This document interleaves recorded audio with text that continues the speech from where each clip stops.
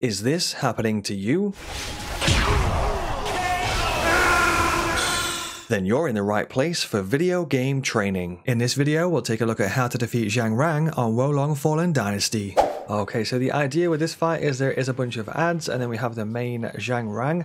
You'll be able to tell the difference between the two because the adds will have health bars above their heads, and the main Zhang Rang will not have a health bar above his head. Ideally, we want to have Absorb Vitality cast on us at all times, and also our allies if possible, so you may need to run up to your allies and cast Absorb Vitality so they are regaining their health as they fight the enemies. And then what we want to do is focus on the adds that are kind of like by themselves, like this one over here. Go for a special attack, break the stance, and then Fatal Strike them to regain our health. This is why we make sure Absorb Vitality is on, because that will regain a massive amount of health if we do that. So focus on the random adds by themselves. Use the Special and the Fatal Strike. Once again, Special and Fatal Strike, rinse and repeat.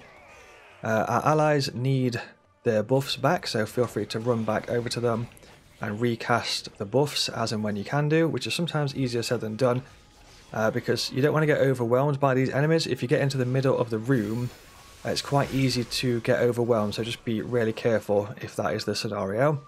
We can also use these items, for example this Bear Gall, which helps with Spirit Regain, so feel free to use that, and this Anti-Static Needle, which helps with the lightning resistance, so pop those if you have them. Just going to bring Sun Jian back into the action and rebuff them. And we want to leave probably about 3 or 4 of the adds alive. We'll just take this last one out. And then what we'll do is focus on the main boss, so this guy here, try and get his attention. And ideally, if possible, we want to kind of like lure him to the sides, away from where all the action is, and then just focus on this main boss here.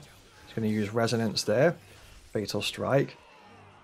We don't want the boss to phase change, and he phase changes when all the adds are defeated. He also resummons all the adds anyway.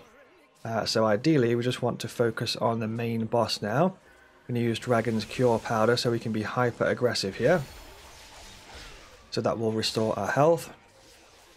We've got to be careful of this attack here because it can one-shot you, that massive lightning bolt. So watch out for that one. It's going to back up, use the Anti-Static Needle, focus on the main boss, can break his stance, use a Fatal Strike, and there we go, that is the fight.